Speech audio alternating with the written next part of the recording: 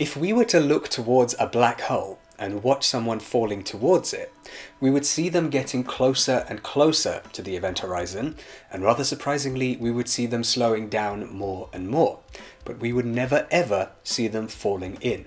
Let's look at a simple diagram that helps us understand exactly why this happens.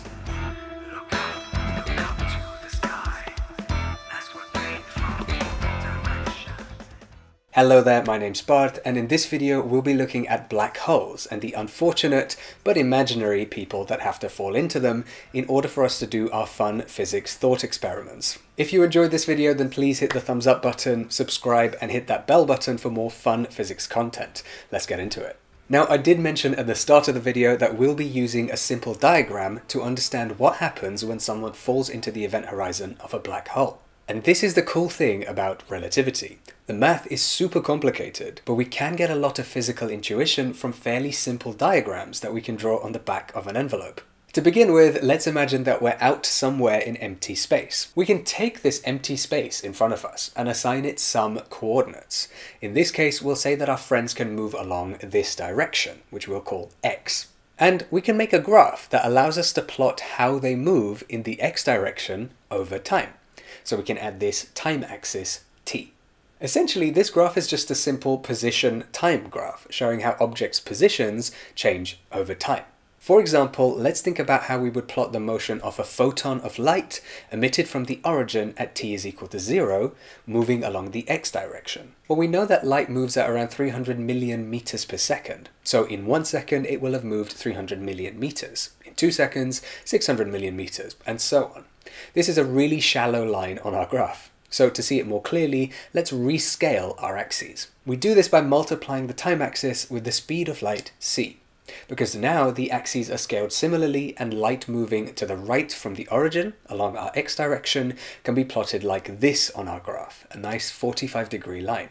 And light moving left from the origin looks like this on our graph. And light moving right from the origin released some time later moves like this. And light released from this x position at t is equal to 0 looks like this, and so on. The reason we do this is because it's really useful to compare these two sections of the graph, this section and this section, as we'll see shortly. As an aside, physicists also like to play another trick where they choose units where the speed of light is just equal to 1. In meters per second, it's 300 million meters per second, but we could easily choose another unit that gives us 1 for this value. So the graph simplifies to showing us just what we call x and t. Now, interestingly, this simple diagram can be used in a rather abstract way to understand what happens outside, around, and inside a black hole. Specifically, it turns out that we can treat this region of our graph as representing everything outside the event horizon of the black hole. This 45-degree dotted line represents the event horizon itself, which is the boundary beyond which not even light can escape the black hole. And this part here represents the inside of the black hole, beyond the event horizon.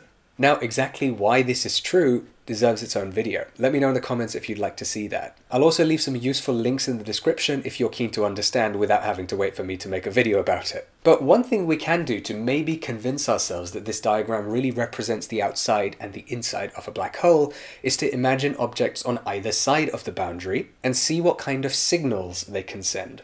The fastest moving signals that they can send are photons of light, which on our graph move this way if sent in the positive x direction, or this way if sent in the negative x direction. All other objects sent out would move more slowly, and therefore like this or like this. Slower moving objects therefore on our graph look like lines with an angle steeper than 45 degrees. In any case, an object or observer on this side of the dotted line could send a signal that reaches either region of the graph.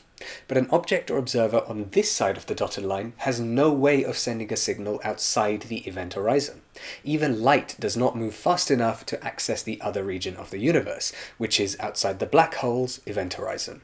So let's now say our friend Alice is outside the black hole. Imagine she follows this trajectory, which happens to be the one for an observer chilling stationary outside the black hole. Basically, from her perspective, the black hole stays the same distance away from her as time passes. And in our graph, on our xt coordinate system, she seems to move like this. Her exact trajectory doesn't actually matter, as long as she remains outside the event horizon for all times, because that's what we need from her in this thought experiment. Let's also say that our other friend Bob starts at the same place from our perspective, but unfortunately he falls into the black hole. He follows a different world line to Alice, crossing through our dotted line straight into the event horizon and beyond. We know that he can no longer send signals to Alice, or anyone outside the horizon for that matter, once he crosses. But let's see what happens in the moments leading up to the crossing. When Bob was here, he could have sent out a light beam signal like this, and it would have got to Alice at this point in time for her. As Bob was here, his light beam would have arrived at Alice at this point in time. And we can see that even if Bob emits light signals at regular intervals from his perceived time, that it takes Alice longer and longer to get those signals from her perceived time. This means that she sees Bob slowing down, both in terms of how fast he's moving towards the black hole and in terms of any of his body movements, heartbeat, and everything else that he's doing. And interestingly, any light signal that Bob releases as he's crossing the horizon will take an infinite amount of time to get to Alice. So she will never see him crossing the event horizon, even though from his own perspective, Bob has happily or unhappily crossed over into the isolated region that is inside the black hole. And we gleaned all of this just by looking at this rather simple diagram and making a few small assumptions about what each part of the diagram represents. As I mentioned earlier, the math behind all of this is fairly solid, and these are only assumptions for the sake of this video.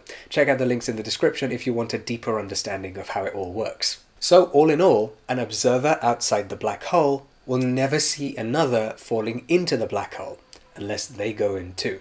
Thanks so much for watching. I hope you enjoyed this video. If you did, please leave it a thumbs up and subscribe and hit that bell button for more fun physics content. Huge thanks to everybody supporting me over on Patreon. I'll leave a link to that in the description if you'd like to support me there as well. Thank you once again for watching, and I will see you very soon.